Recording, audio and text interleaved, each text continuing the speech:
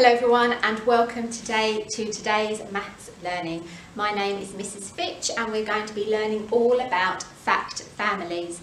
This video is going to be suitable for both year 1 and year 2, and for year 2 this will build on to a lesson by Miss Smith next week, so look out for that. You are going to need a piece of paper and a pencil to write down your answers, and if you need some extra help, gather some objects that you are able to count from home. It could be pieces of pasta, coins, buttons, any small objects that you can lay out in front of you to help you with your counting. And please remember, if at any point you need to pause the video to give yourself some thinking time, that you do that. Okay, let's warm up our maths brains, and we're going to start by counting on in ones from different numbers. On my screen I have got a 2-digit number. Can you tell me what it is? That's right, 26. We're going to count on from 26 in ones. Count with me. 26, 27, 28, 29, what comes next? 30. Well done. Next number, 12. What comes next? 13. Make sure you're saying the teen, not T, because that's a different number. 14, 15, 16. One more number. What is it? 38. Counting on in ones. 39, 40, 41, 42. Perfect. We're going to start today by looking at our learnits from last term. Learnits are number facts that we need to know really quickly to help us with our maths. Using one of our learnits, we're going to look at how we can represent calculations. We can use objects such as these ducks that we can add together to find the total. We can use the spots on a dice to add two numbers together, and we can also use a number line starting from one number and jumping on the amount we are adding. When we add two numbers together, it doesn't matter which number we start with. The answer is always the same. That is called a switcher. If we have a look at our calculation, 5 add 3, the answer is 8. However, if we switched those two numbers that we are adding together and started with 3 add 5, the answer would still be 8. That is called a switcher. That's right, a switcher. Use your objects, if you have some in front of you, and make yourself two piles, one of 5 and one of 3. You can see for yourself, it doesn't matter which pile you start with, the answer is always the same. We can also see that with these charts here. If we start with 5 and add 3 more, the answer is 8. However, if we switch those numbers we are adding together and start with 3 and add 5 more, the answer is still, you got it, 8. It doesn't change. When we are adding, it doesn't matter which number we start with. So looking back to our learnits, I would like you to pause the video here, and you are going to write all of the switches for these calculations.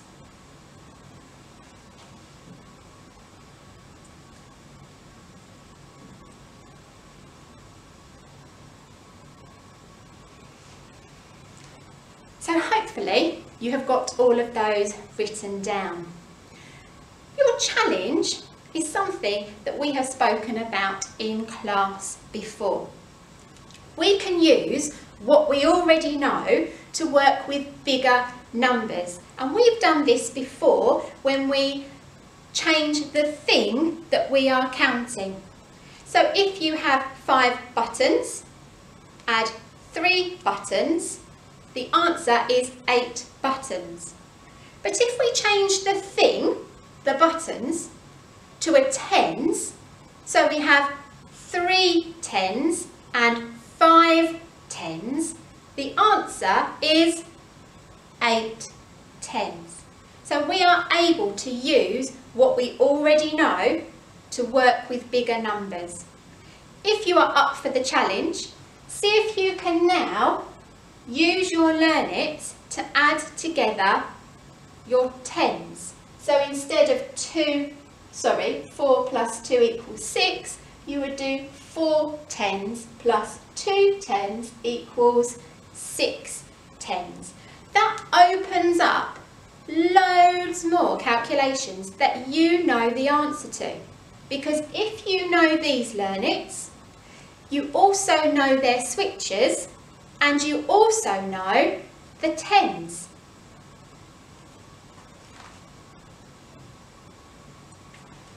Okay, fact families. We're going to use things that we already know to help us learn about fact families.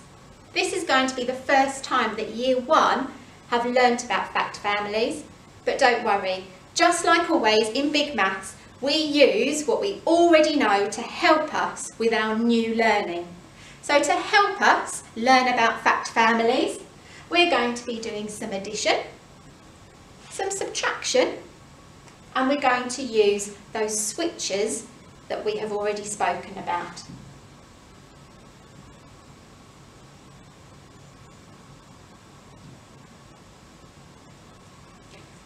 Here's the calculation we had earlier. 5 plus 3 equals 8, and its switcher. 3 plus 5 equals 8. We can put those numbers into a fact family triangle. We put the switches at the bottom and the sum or the total at the top. The biggest number in our fact family triangle always goes at the top. Now, to help you really get to grips with our fact family triangle, we're going to hide some of those numbers and see if you can guess which number has been hidden. Remember, our switches are at the bottom. So the answer is at the top. Which number is missing? That's right, 8. Let's hide another number.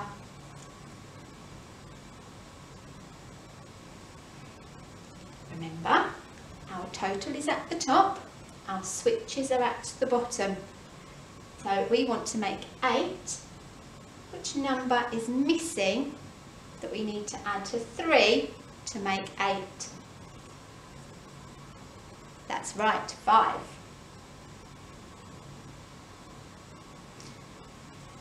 So let's write some fact family calculations. To help you to remember what you need to do, we need to first copy the Learn It down. Second, write the switcher. You know how to do that now. Third, this is where you need to concentrate. You bring the total, the sum or the biggest number that we had at the top of our fact family triangle, and it's going to move from being the answer to the front of your calculations, and then we're going to change from an addition calculation to a subtraction calculation, and then we're going to use the 2 switches. Let me show you. Let's do it together. So the fact family that we are going to find the answer for is 6 plus 4 equals 10. We're going to use our fact family triangle to help us find the answers. Remember, the total or the sum, the biggest number, goes at the top of our fact family triangle, and then our 2 switches at the bottom. we've got our remember to's to help us not forget any of our calculations.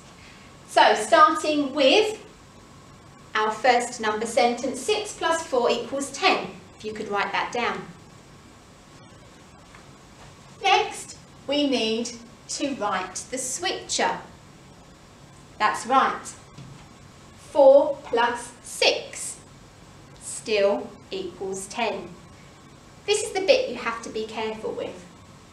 We're going to bring the total to the beginning and change our addition to a subtraction calculation, and then we're going to take away each of the switches. So we're going to take away 4, and that will leave us with the answer 6, and then we're going to switch 4 with 6, and that will leave us with the answer 4. Now you're going to have a go at doing one on your own. Are you ready? So our calculation is 7 plus 5 equals 12. What can we use to help us with our fact families? That's right, a fact family triangle. Remembering to write our biggest number at the top and what at the bottom? Our 2 switches. Then we go through our remember to's to help us, starting with the first, copy the learn it down. Second, write the switches. Third, bring the total to the beginning, change the calculation to a takeaway, and then write the switches.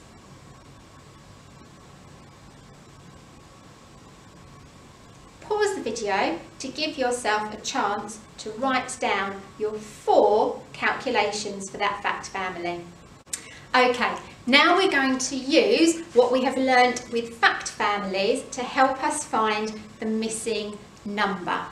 Have a look at these 2 calculations.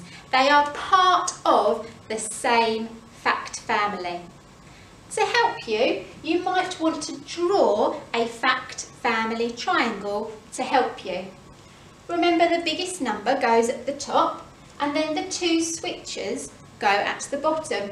So we can see that 15 is our biggest number, that goes at the top. And then our 2 switches, 6 and 9, go at the bottom. So now we can see that the missing number that we add to 6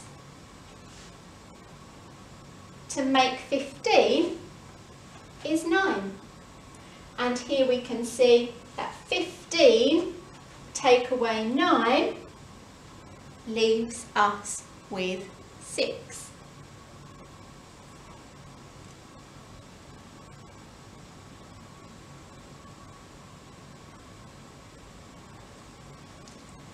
Let's see if you can have a go by yourselves. Here we've got 2 different calculations, but once again they are in the same fact family. Use your fact family triangle to help you find the missing number. We can see 8 plus something equals 11, and something take away 3 equals 8.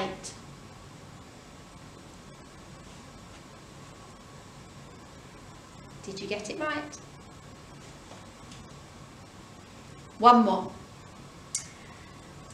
6 plus something equals 14.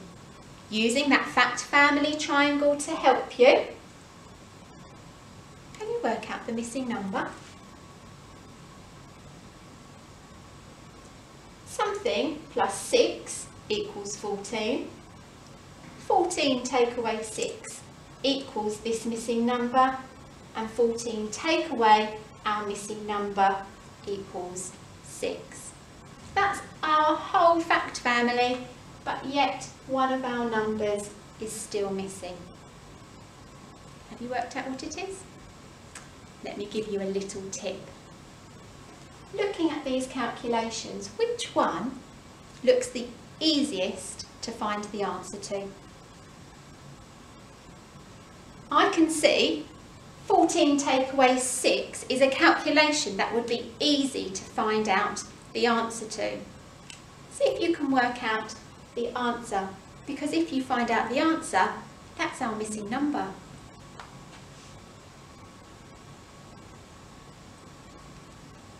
Did you get 8? Well done if you did. So our missing number for this fact family was 8.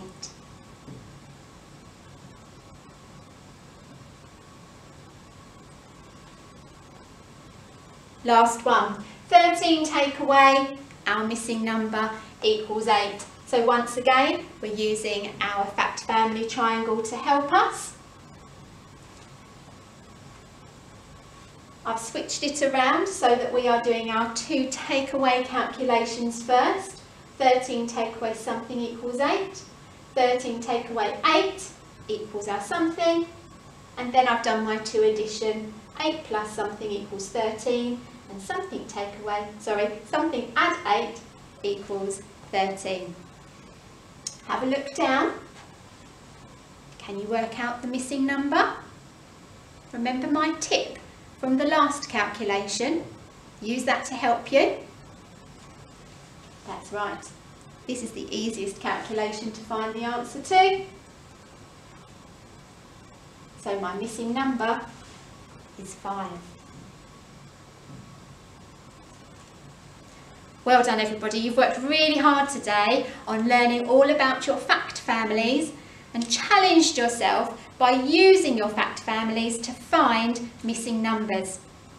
To finish off, I just wanted to share with you the Learn Its for the summer term. We started off looking at last term's Learn Its, and obviously you haven't been here for us to share with you this term's. So I'd like you to write these down and have a little practice over the next couple of weeks, because we will keep revisiting them in our maths videos to help you remember them really quickly. It's really important that you know these calculations as quick as you know the answer to your name. You will notice that they are doubles. We've done doubles before, but once we start getting above double 5, it's harder to do with our hands. So that's why we need to recall these facts very quickly. So today we started by counting on from different numbers, and you can do that to keep practicing your counting in ones, starting from any number from 0 to 100. We revisited our Learn Its from the spring term so that you don't forget them. It's really important you keep practicing those at home. We learnt about fact families, and we used what we knew about fact families to help us find the missing numbers.